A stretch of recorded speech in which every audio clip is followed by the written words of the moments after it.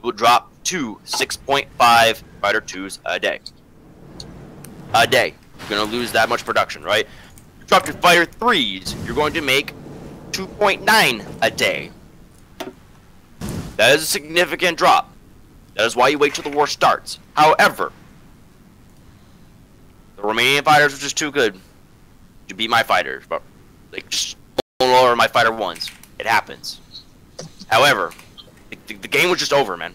It was over at that point. As soon as you guys fucking came up and dipped on my Air Force, it was literally over. Teleports behind you. Nothing personal, kiddo. What? Teleports behind you. Nothing personal, kiddo. The fuck is that supposed to mean? What autism are you spewing at me? I still think that wasn't. Oh no! I was about to invade UK. I was literally inches away from landing. Damn you. Yeah. Why so salty? Anyway. Why so salty? I'm not salty, dude. You're really salty. This is I'm not. No. I'm not salty. I'm always like this. All right. This is a simple point. However, when people do, it's like Stefano plays with me all the time. He knows how I am. Like I'm pretty much like this all the time. No competitive. So you rage quit all the time. No, he doesn't rage quit. No. I'm not raging right now. I'm trying to explain a point. He's a decent. And you guys are being retards and not listening. Well, Sharangan, are you gonna host? This is simple. No It's not competitive salt. server. It's me trying to explain from a competitive standpoint why the game was over, and you guys are saying I'm being a little bitch. That's why I'm trying to explain. Guess we're extremely pro. Dab. You're not extremely pro. I have It's just to the agree game. with So why did Yorkie you destroy that you?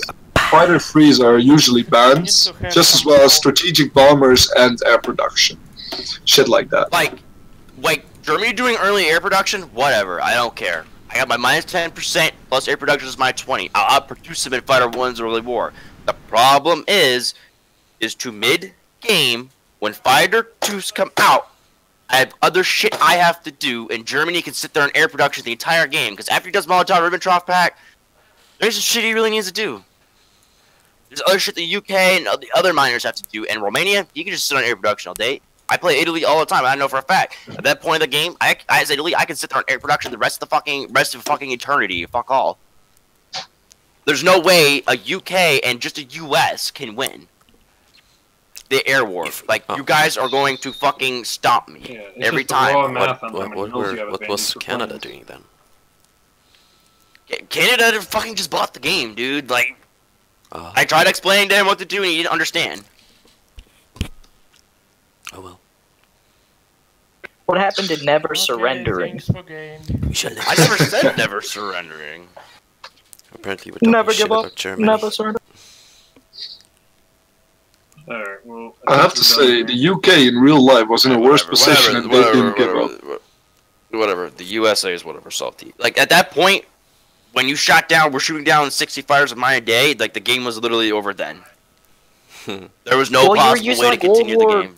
You're like using interwar fighters, so like what you expect? No. Those were fighter 1s with max out agility, my guy. Max out into agility, 2 points into reliability.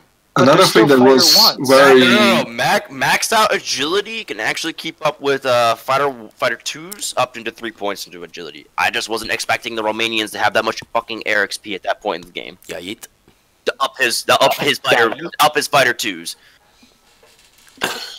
I don't know, maybe you said air volunteers or some shit, I don't fucking know. Or some planes, I don't fucking know. And melee, I think, didn't work as I saw.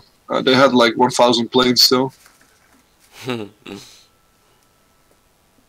Whatever. It's like, it was a severely axis stack game. You give it UK, no Commonwealth, and you go continuous without that. Like, oh my god, I have fucking Canada. Great, I have an air control. I get a Canada that has no idea how to play the game. I don't have a fucking South Africa. Hold on. Let me interject here. I believe that the UK should have at least like 2 dominions, just because they have to manage so many fronts. You need the entire Commonwealth to have a good shot at it. You do not need the entire Commonwealth. You need Australia, South Africa, Raj, and Canada. Canada's the air controller. No.